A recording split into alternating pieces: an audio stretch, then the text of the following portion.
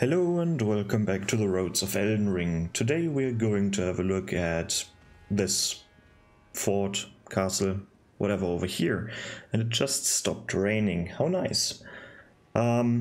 We've seen this castle before when we explored this area over here, the Shadow Altus. Specifically, we could have seen, or we have seen this one from the Shadow View cross over here. We could see down to it, but today we're going to explore it. Man, the sky looks actually pretty nice right now. What about it? I was thinking like it would rain the whole episode, and now we actually got nice weather. How strange. Right, before we go into this mysterious fort, castle, whatever, I don't know the name yet because on the map you can't see it right now. But before we go inside, we need to have a look around. Because there are some interesting things around here, mainly two iron virgins over here, and I think one of them is destroyed again, right? This is a normal one, and then over here we have the headless one, and the headless ones are much more dangerous, but apparently there's a trigger somewhere for it to start roaming. Right. On this platform here, or on this plateau, on this part of the castle, there's not really much to discover here. There's this one item, these two enemies. And from here, we can actually start to see an interesting detail of this castle, because if we have a look up here, we see nothing. We could have seen it from maybe closer. There we go. The golden rays and this very undetailed sky over there. The skybox looks a bit washed out. So let's not look at that. But there's actually a set of grace inside the castle, or on the back side. So let's see what this thing is called, and then let's have a look at the level design, because this one is somewhat complex, even though it's fairly short. And I'm doing this on purpose now. You will see in the next few weeks, I think, shorter episodes of shorter areas like this one. The next one will most likely be this part over here, the small fort over here, or the appendix to Castle Ensis, this part here. And then, I don't know, maybe this village down here is something, because I don't have that much time right now, but I still want to upload. But let's go inside and see what's going on here. Fort of Reprimand. Is that how you pronounce that? Reprimand. That's how I would pronounce it. And we can see an omen killer. We have the omen killer roaming around and a bunch of hanged corpses and bones on the ground. Some broken runes. A wagon with cages on top of them. More cages to the sides. Most likely a prison fort for probably the soldiers that were stationed here. That's what I would guess, because these, I don't know, do they look like... I'm not sure if these are Mesmer's soldiers or not. I can't really tell. I don't know what the foot soldiers look like. Some blessed bone shard. Throwing daggers. Some useless stuff here. And one omen killer. The somewhat hidden part here is this little chute that goes down. And then the obvious path goes inside the castle. Or the fort. What I will do now is I'm walking through this area once. Is it just me or is it a bit too loud? For me it's a bit too loud. Let's reduce the volume a bit. Because I can't hear myself thinking right now. Like the music is extremely loud. Guess what, I'm just...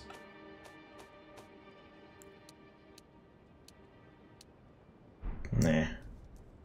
Let's get rid of the music. I don't know, I'm not a big fan of this overworld music. Sounds kinda whack. Or it's getting obnoxious at some point, right? Because it's repetitive. Honestly, that's a better background sound. I'd rather have soothing rain than the music, so let's cut it out. But go inside, let's go inside. I will first now go through the level, and then at the end we will have a look at the castle and look at its fort, sorry.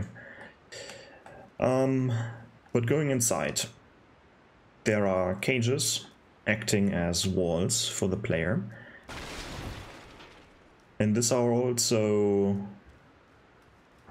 the building blocks to make this area a bit more interesting. Because usually, if the path would have been clear, we could easily go to the other side. So let's see what these artificial walls have in store for us. There's a room inside, and here is nothing. Alright. So our only path is this torture chamber or torture room. Looks fairly cruel. The railing is broken down here, indicating that we are supposed to go down here without jumping over it. Of course, in Elden Ring we have the opportunity to jump over things, but if something is broken, it first of all tells possibly a story, right? Something broke through here. But it also tells the player that you can go down here. But before we do that, and of course there's a ladder over here, so I guess it's just storytelling. Or maybe the ladder, it's somewhat hard to see the ladder, maybe. I can see how you can miss it. It's not that highlighted. But because there's a ladder, I would actually go down here. And I guess there's a trigger for these soldiers to throw everything. Let's see what they're guarding. Smithing stone. So these are the same soldiers that were hung in the court. So I guess these are prisoners, maybe? Or these got imprisoned or hunted by the Omen Killer? Maybe. But then why do they have weapons? Maybe they broke free or something. Inside here, some more smithing stones. Not really worth the chest, to be honest, but whatever. Let's get up and see what we can find inside.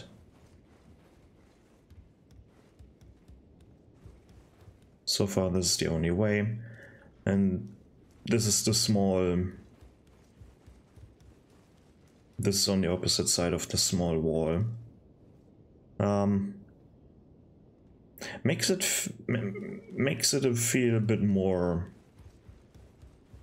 cohesive, right? The level, how the devs are leading you through this level. Imagine this would have been open. Then you have this room, and you would probably explore it, but it has a different feel to it, right?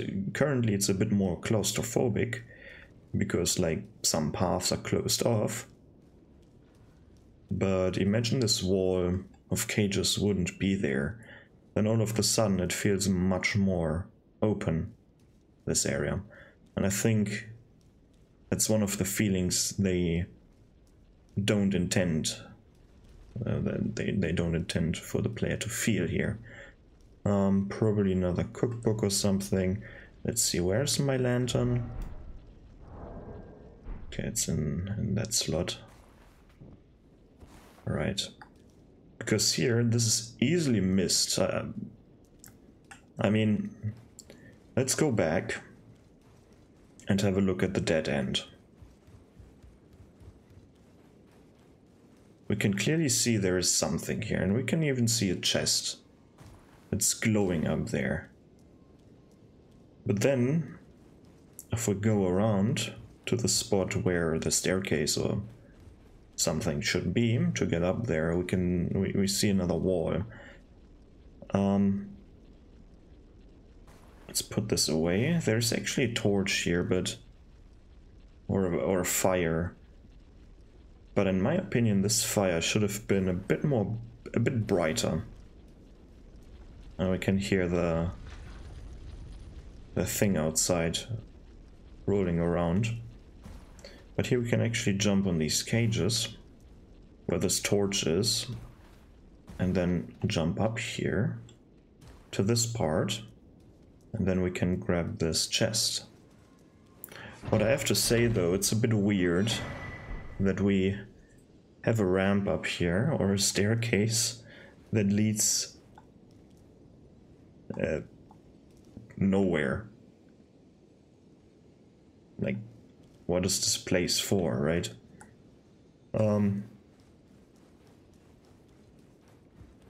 But I wanted to do this layer, whatever. So let's go the only path that we can take right now. Another small ambush over here. And we're almost through the level. There are a few things missing still. If we want to grab this item, we're getting ambushed by an omen killer. The second one so far.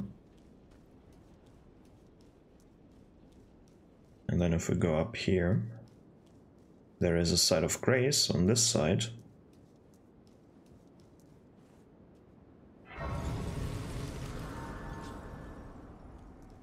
And now we're on top of the fort.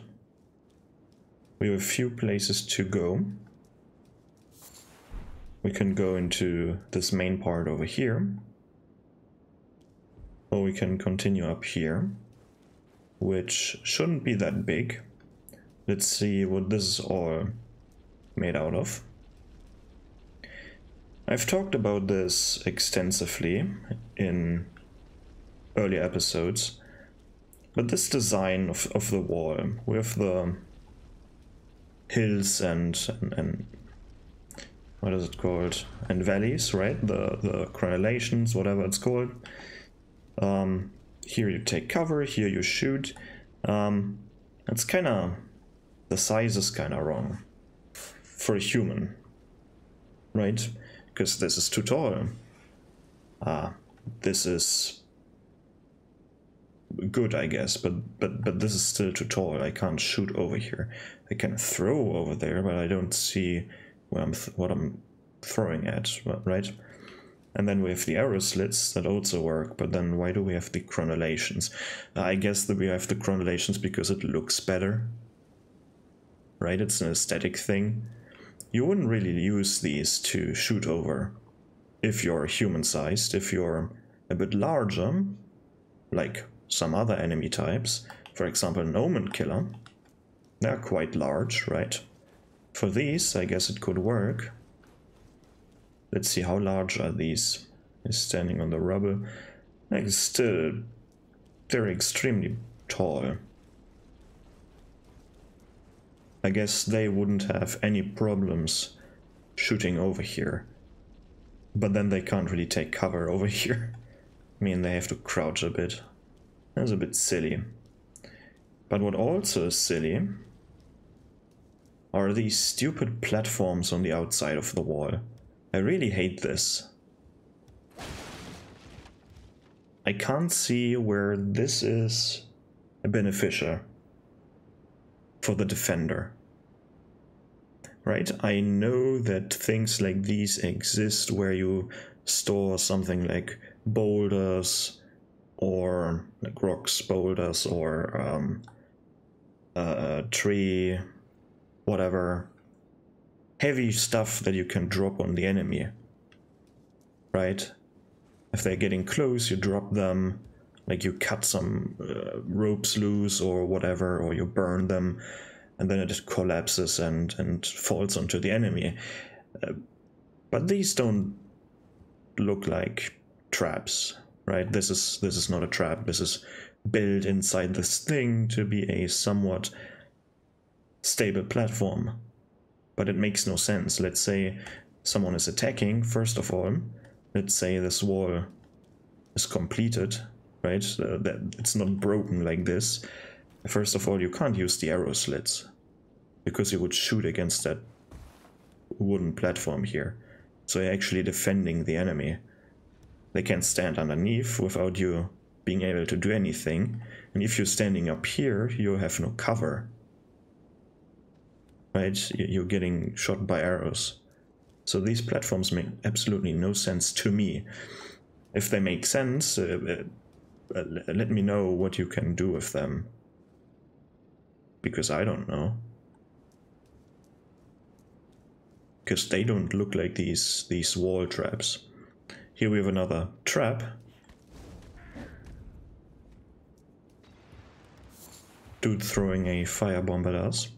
And then probably rushing at us. And then this is this part. Let's see, can we get to the other side? We actually can. We still have this chute here. And then there was this mysterious side of grace on the other side. Let's see if we can get there from here.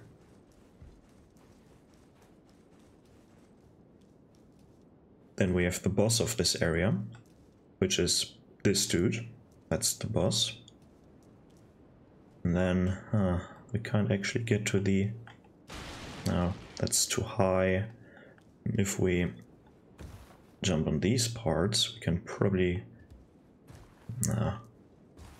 This has collision, right? Yeah, okay. Probably not while sprinting, even not while sprinting. There shouldn't be anything up there, but I want to see if I can... what was that? Maybe you can, maybe you can't. It's not, you're not supposed to get there. Then we have this boss over here. Oh, I want to see something before we have a look at this room. Can we certainly get on top of this? But can we jump this gap? That looks really big. Probably not able to do that. Oh! Aww. I want to try this one more time. Because that was something. That was almost close. Oh! Ah, for fuck's sake. Yeah, that was my last try, I promise. I bet you can do it. Like I basically air jumped there. But what do we have here? The dining hall or something. Like we have a bunch of tables. A lot of weaponry. A kiln with... Oh! Nice. This one actually got a hole. If you remember back to the Stormville Castle times, I think there was no hole. So there was no actual chimney. Let's see what we have up here.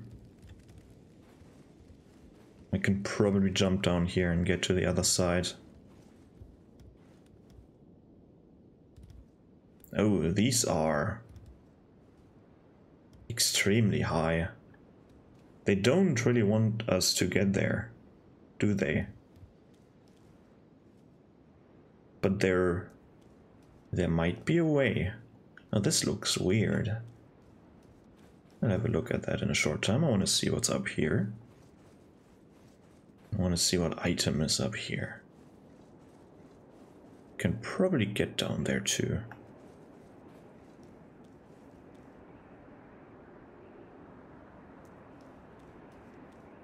Kind of weird soundscape we have going on. Oh my god, I have this one already. Very windy up here apparently. Sadly there is no flag or banner to show us how windy it is. And the clothing isn't really moving that much either. But it sounds very windy. But what are you supposed to do is, you can see the spirit spring down there, right? To the right of the character. There's a spirit spring here, and then there's another spirit spring that we actually have activated when we had a look at this area down here. You go through the poison area and then you can jump. You can jump twice. And you can actually see the ladder over there. Right on the side of that building. You can go up and then explore this lower part. So you can actually see, well, the left side of the wall. What direction is this? South? The southern wall.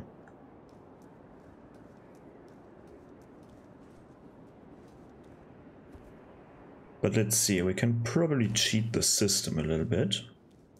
Even though the walls are very high, we have a bunch of objects here that we might be able to utilize. Yeah. Cheat the system. This should be survivable.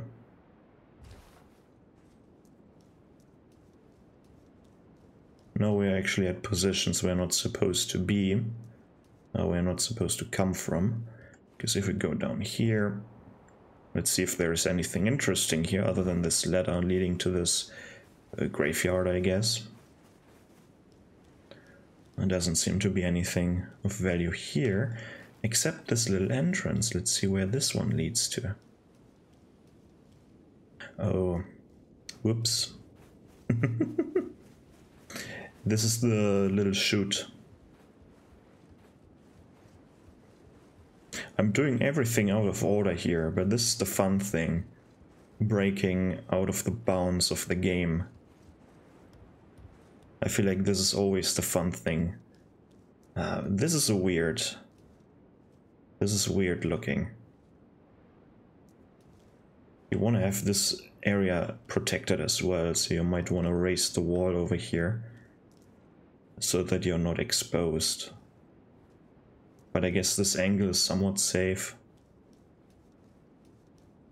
And even if it's not, this castle or this fort has a terrible position, I feel like. Imagine you're in this castle, and then your enemies can station themselves up on these cliffs up here, and you're fucked. They can easily besiege you. They have the high ground.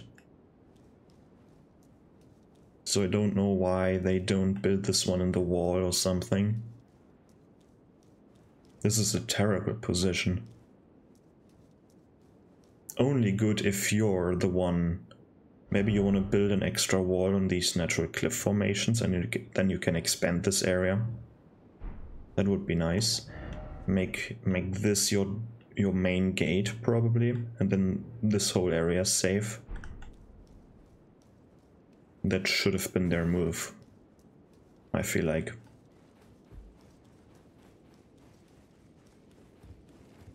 So let's see if we can cheat the system another time. Yeah, another time is correct.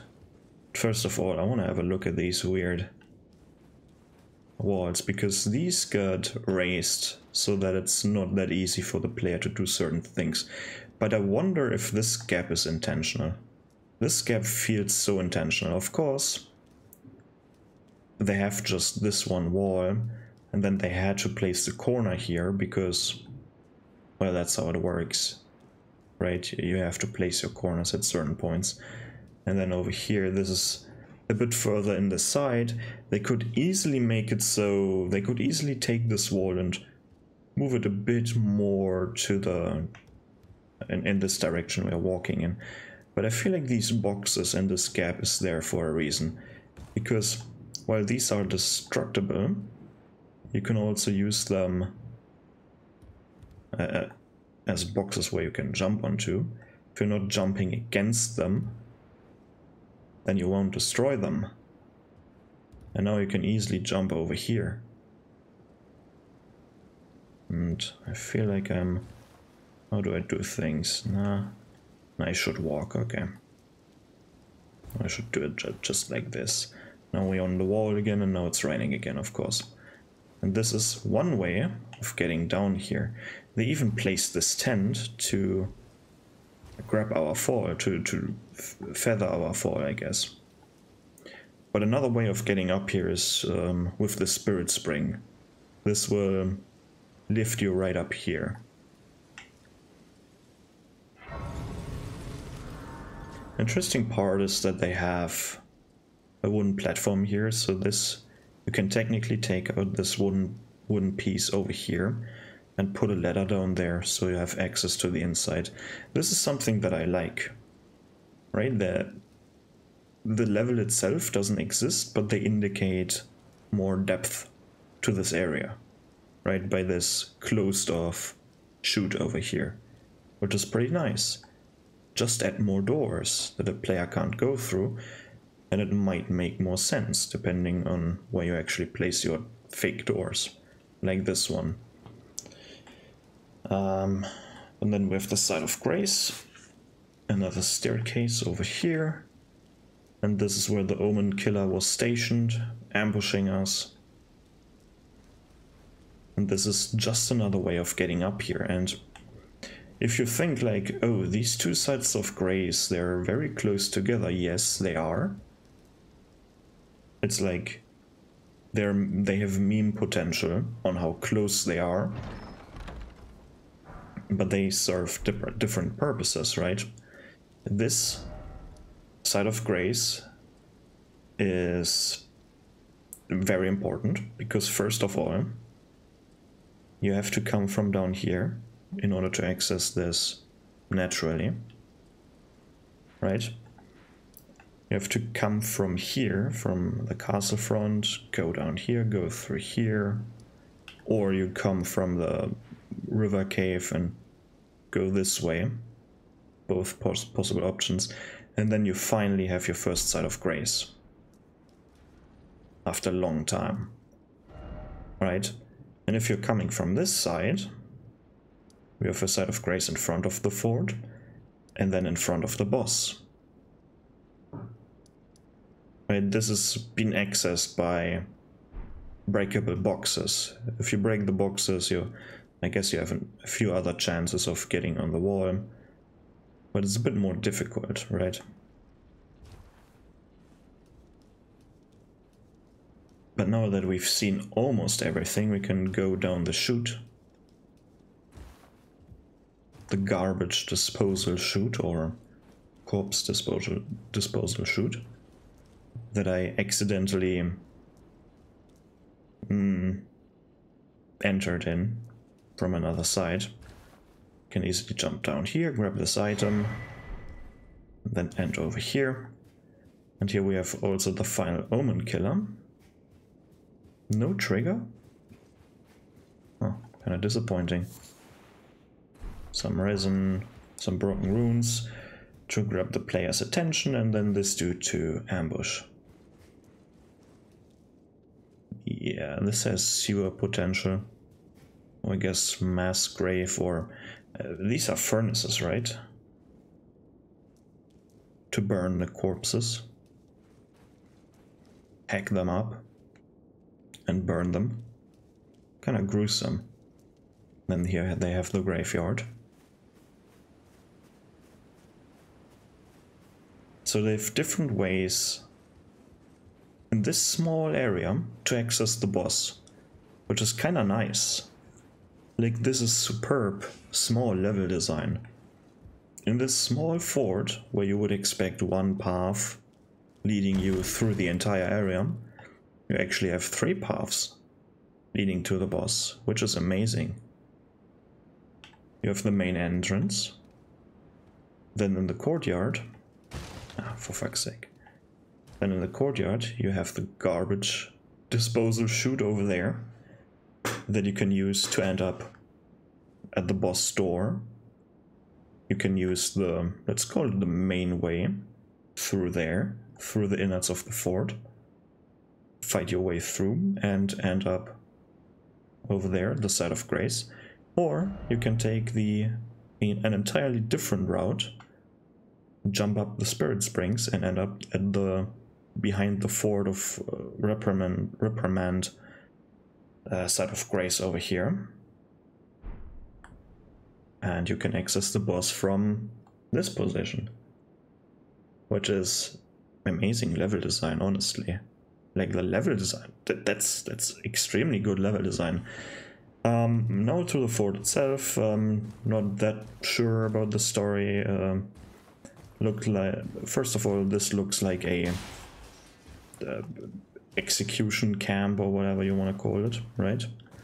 There's a fort where there's a lot of death, hung soldiers, but I'm not really sure on what side the omen killers are.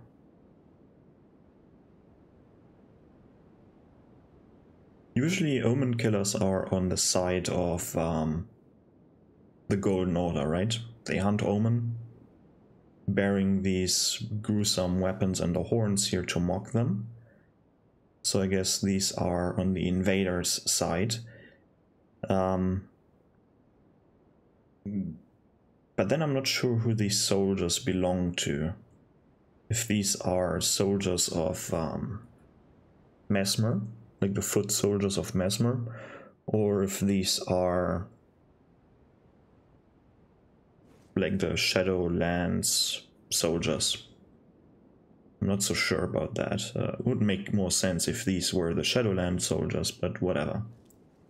I mean, we have a captain here, so if we have a look at the boss, I think it should be, but feels somewhat obvious. But you never know with From Software, right? But looking at this boss, this is clearly one of Mesmer's soldiers, so these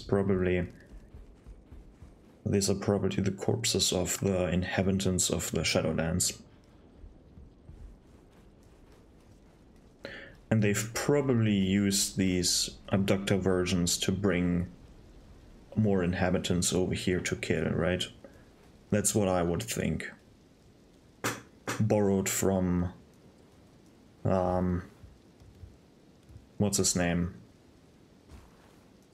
Rykard and the Recusants. But yeah, we are through this level. We are through this whole area. And I must say I'm surprised. Now, while the location of this fort is questionable, not very well, like the fort itself is surrounded by cliffs, but that feels more like a downside. If you're not defending the cliffs, these can be used to against you very easily. You might have a choke point over here at the beginning, but if you're not protecting the cliffs, you're kinda out of luck, I would say.